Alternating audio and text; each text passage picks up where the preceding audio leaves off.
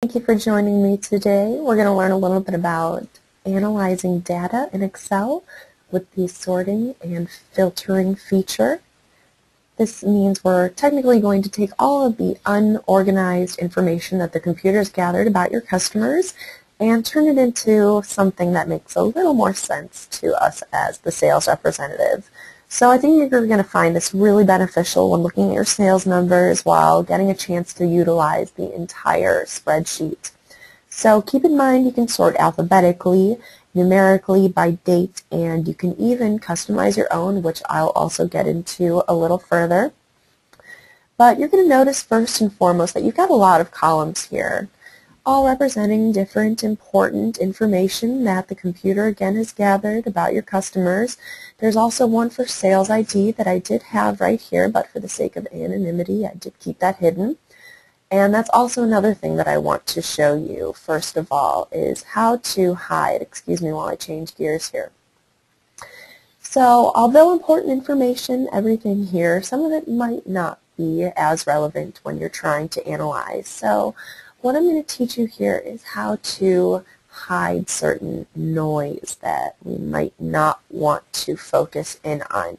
So what I did here was I dragged my mouse along the columns here. I don't think we necessarily need those, the customer number and the customer department right now. So I'm now going to right click and hide that information. Maybe not so much the information here. Yes, the address is very important, but let's right click again and hide that. Keep in mind it's not hidden forever. If you go over from D to G here, you can right click again and unhide and poof, it comes back. But I do want it hidden, so I'm just going to click back there. So I'd say the rest of this information I guess we can keep. It is a smaller board to work with, and again everything is still here once you unhide it. And the same goes for your rows as well if you want to hide, but I think that we probably want to keep those numbers. So we have our wonderful information to work with here, and we notice that all of the customer name information is in alphabetical order. For the most part, maybe not so much. So I guess it isn't. What if we want to see it in alphabetical order? We are going to right click any cell under the customer name area section here, and we are going to right click. There is a section here for sorting, and we can choose A to Z, and everything will update accordingly. Now we have everything in alphabetical order. Well, maybe you don't necessarily want to see your customer name in alphabetical order. Maybe you want to see all of the cities in alphabetical order. Well, again, I'm going to choose any cell in the city category up here, right click in there, sort again, A to Z, or you can go reverse alphabetical if you want. And again, everything populates to reflect the cities in alphabetical order. Again, the same also applies for your sales. Maybe you want to see, where you're lacking, where your pitfalls are, where are you succeeding most. Again, we're going to right click in here, and you'll see it knows that this is a number when we go to sort here. So let's do our largest to smallest. Let's make ourselves feel happy. So we see our numbers here, and again, this is all going to reflect your year-to-date as I did. We can also do the last year-to-date. Right-click again, sort, and we can do smallest to largest. And again, it's going to populate based on the specific column that we're working with. So you can sort everything this way, but this also takes me to our customizable sorting option. Let's see what it looks like in a specific area with our sales. So I'm going to go into the sorting area right here, and I want to look how am I doing for my sales in each specific city? So I'm going to want to click sort by city. A to Z is fine. The values that are already in there are set. And I'm going to add a level. So it's going to sort by the city and then by whatever I choose, which I want to do my year-to-date sales. Let's do my smallest to largest. That's fine. And now you're going to see, once I click OK, everything is going to populate according to city with my largest to smallest sales. So now you can see specifically how you're doing in each city.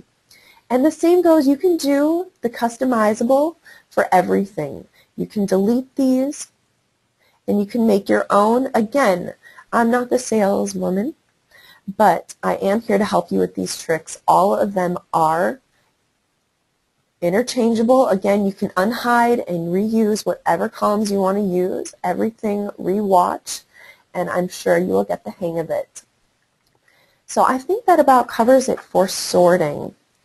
Now I think we're going to move on to filtering, which I think, in my opinion, is a lot easier. I am going to unhide everything that we've worked with. So we've got almost everything back.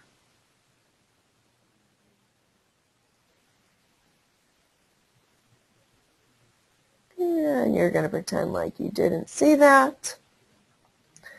So now that we have everything here in front of us, filtering gives you the option to work with a smaller scale.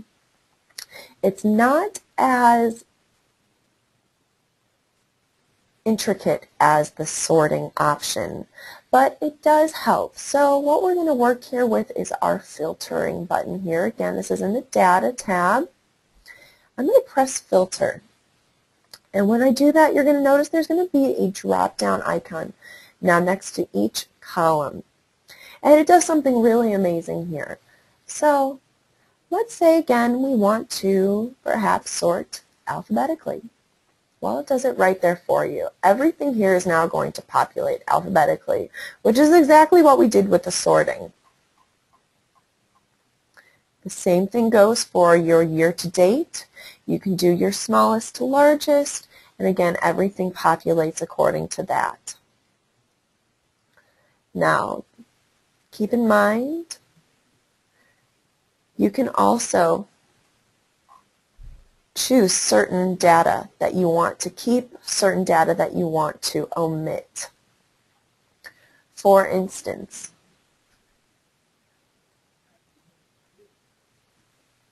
maybe you want to see it just a specific company that you've been working with, or maybe a few at a time. Let's check these specifically, just at random.